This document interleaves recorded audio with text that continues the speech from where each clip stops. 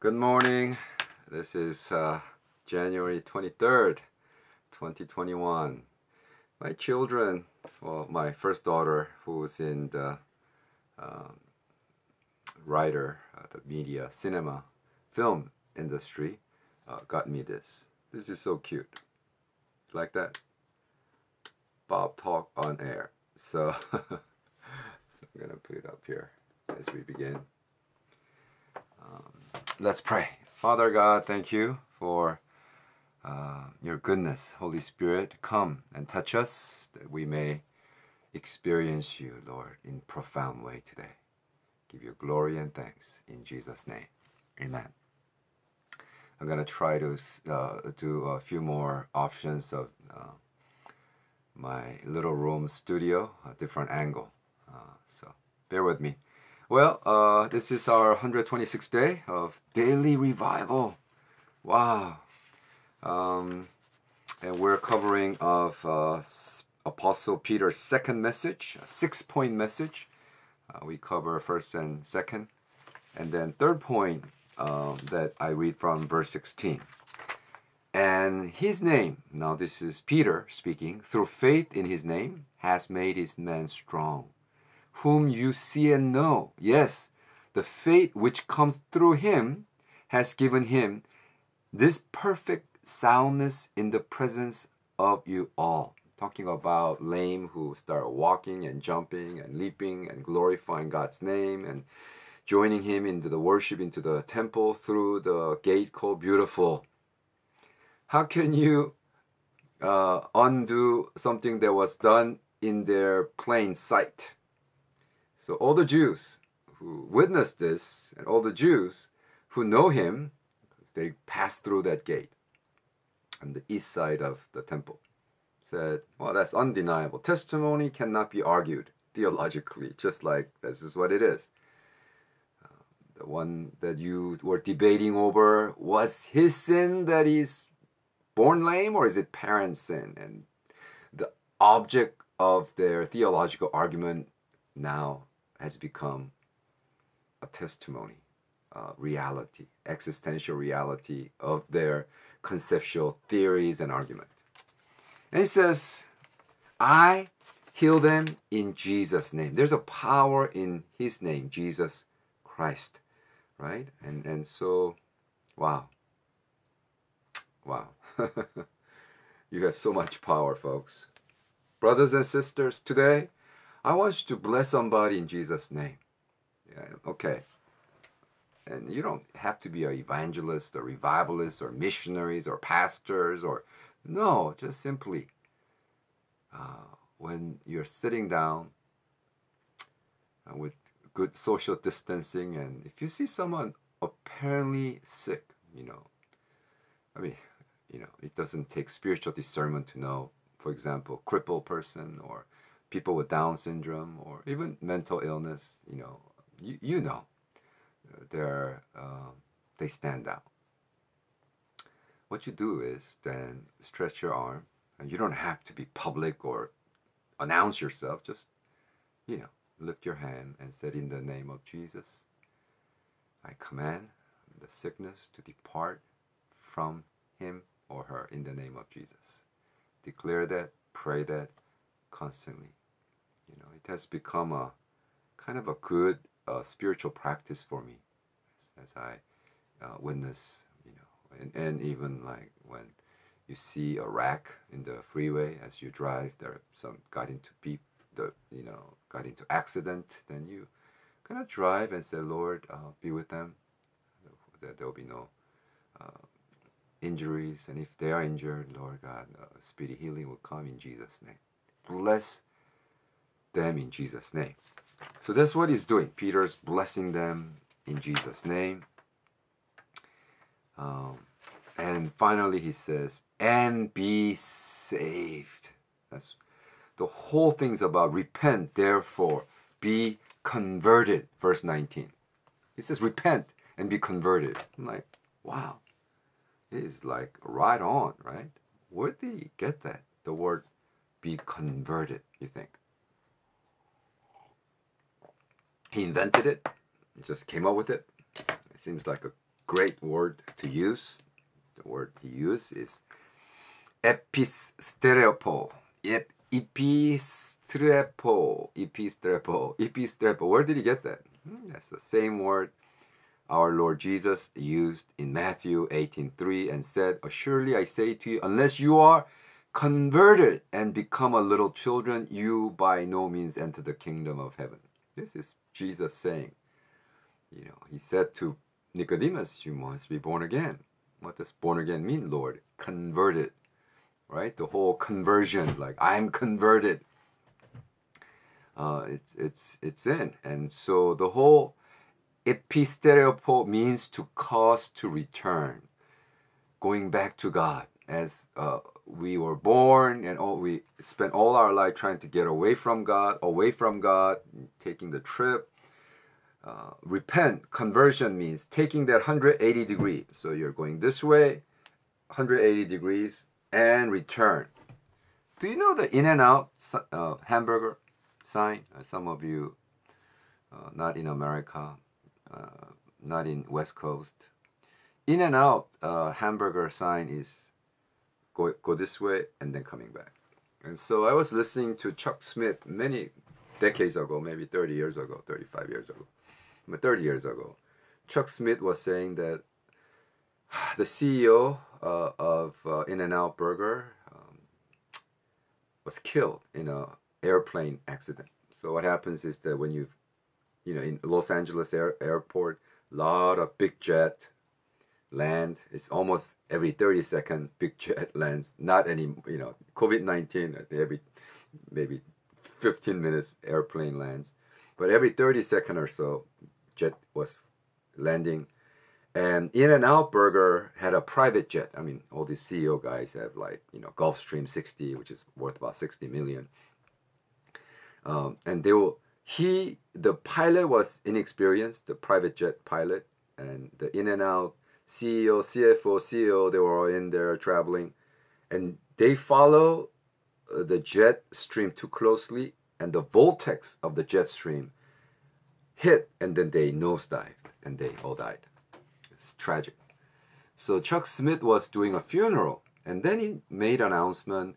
While he was alive, CEO of In-N-Out Burger would not let me publicly say this, but now I could say it, that CEO of In-N-Out was a wonderful Christian and helped the Calvary movement, Maranatha music, Calvary movement, with millions and millions of dollars. I'm so thankful that I was able to run with brother like that.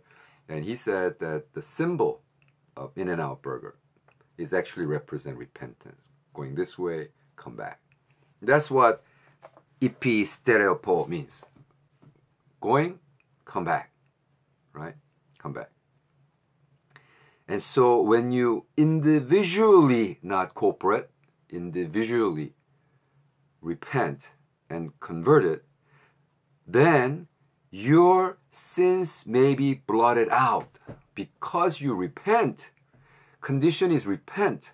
Not like, yeah, okay, come on, Jesus, save me. No. Repent. Right? You need to repent. It's not just conditional. It's not magical one. Okay, come into my life. Save me. No, repent. Only when you're converted, repent and converted, your sins may be blotted out. You'll be completely gone. It's not just not remembering, it's erasing, completely, right?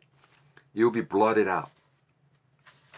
Wow, that's a powerful word, right? That is a good news. Your sins will be blotted out. Blotted out means to be anoint or wash in every part, to wipe up, wipe away, erase, blot out. Not just, okay, it's there somewhere. No, it's completely gone. Clean slate, brand new. Hallelujah.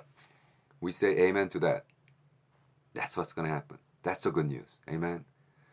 Is there any among you who didn't encounter Jesus and think like, oh yeah, I said those prayers 7th grade, but you really haven't repented of the sin that you're committing? I mean, it's almost daily basis, isn't it? commit sin with our mind, our intention, our action, and repent. Repent.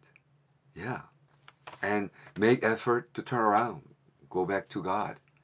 Come closer to Him and He'll come closer to you. Amen. And then you'll be blotted out. Only then you'll be blotted out.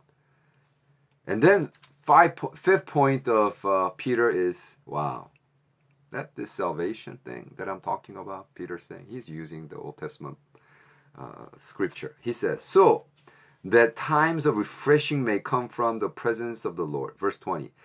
And that He may send Jesus Christ, who was preached to you before, whom heaven must receive until the times of restoration of all things, which God has spoken by the mouth of all His holy prophets since the world began. Which holy prophet is He talking about? He's talking about Moses, utilizing the Deuteronomy 18:15, verses 18 through 20. So chapter 18, verse 15, and verse 18 through 20. For Moses truly said to the fathers, the Lord your God will raise up you a prophet like me from your brethren. Him you shall hear all things, whatever he says to you, and it shall be that every soul who will not hear that prophet shall be utterly destroyed from among the people. Moses is their national hero. So he's approaching the whole word of God that he's proclaiming from, hey, our national hero, Moses, already said this in the Old Testament. You memorized it. Now it's being reality. That's what salvation is, not keeping. You cannot be saved by keeping the Moses law. No, Moses in the law prophesies that this Savior would come. Wow. And it's really like, ooh, that hurts, you know.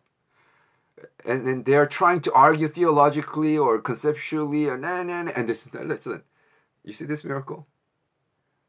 It is undeniable proof. Because I healed him in the name of Jesus, and that person's healed. What say you? What say you? Right? And then he brings out another, their national hero. I mean, is their father, you know, Abraham. Yes, and all the prophets from Samuel and those who follow, as many as they spoken, have also foretold these days. You are sons of prophets and of the covenant which God made him our father, saying to who? Abraham.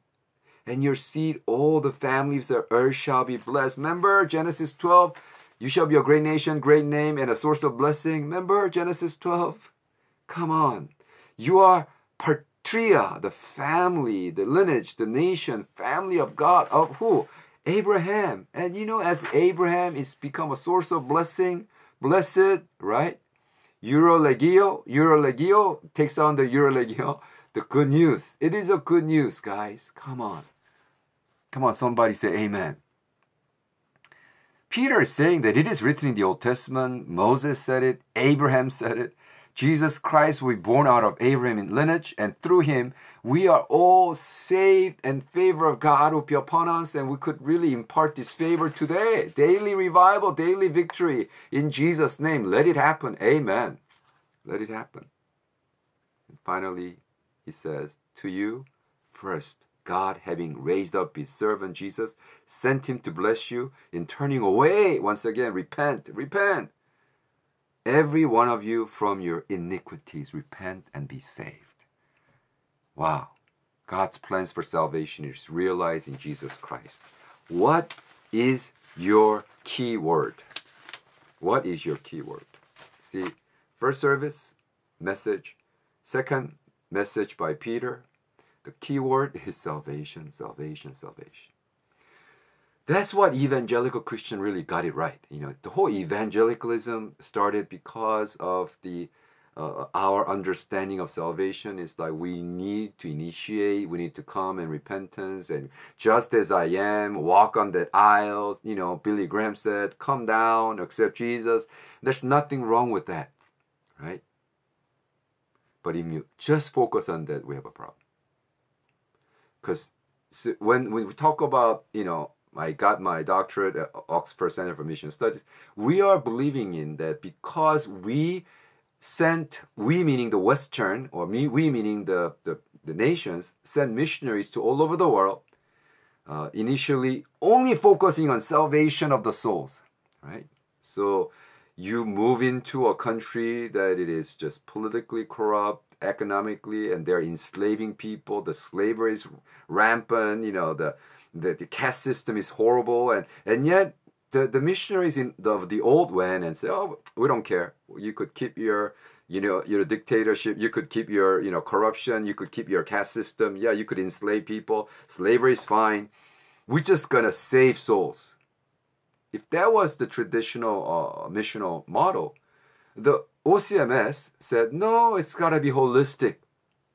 Salvation, on top of that, social justice issue has to be dealt with, economic issues has to be, and then medical, the AIDS issue has to be dealt with, on and on. And so OCMS is really trying to be holistic. And that's good, because it's both ends. This is where West meets East. And so we're trying to be holistic. And that's what we're about. Now, some people, it is so much social justice, they don't even want to talk about salvation. I don't care if, they're saved or go to hell. I just want social justice to come. That is also not right. Because the key word from the primary source of the Bible, Peter's message talks about, what is the key word? Salvation. Salvation. Salvation. We need that. So what happened? When that message, boom, permeate the society, they sold everything, the social justice automatically happened, the political system changed, and that's the kind of dynamic that we want to get back to. Not dichotomize, like, is it this or is it that? No, it's both and it simultaneously happened. Because Christianity began in Asia. Wow, that was wonderful. Yesterday I was reading a book by my mentor,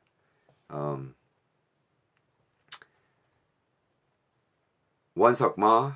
He writes, the deep cognition of spiritual world in Asia has been almost ignored by cerebral Western evangelical Christianity as superstition or simple hedonism. Wow, why is that, right? Because, and he argues that, the Christianity, even though Christianity was born in Asia, many part of the region still view as a foreign and Western religion. How paradoxical is that, right? It was born in Asia, so it really have to see from the Asian perspective. And yet, we are constantly forced to defend our faith. When we think in Asian, Eastern way, they say, oh, that's your religion, that's your culture, that's whatever. So, no. God's plan for salvation from day one, Peter's first and second message verify that it's about salvation. It's about people going to heaven, not going to hell. Primarily, but that does not negate, it's not mutually exclusive because you believe that the other one, social justice and all that, it's done with, it's negated. No, it's both and. Amen. Yeah, let's bless somebody today. In Jesus' name. Hallelujah. Holy Spirit, God, really, Lord, we want to bless somebody in your name because there's a power. Let them really hear our message. Repent. Turn around. And be converted. Be saved today. In Jesus' name. Amen. Bob out. Lord bless you. See you tomorrow.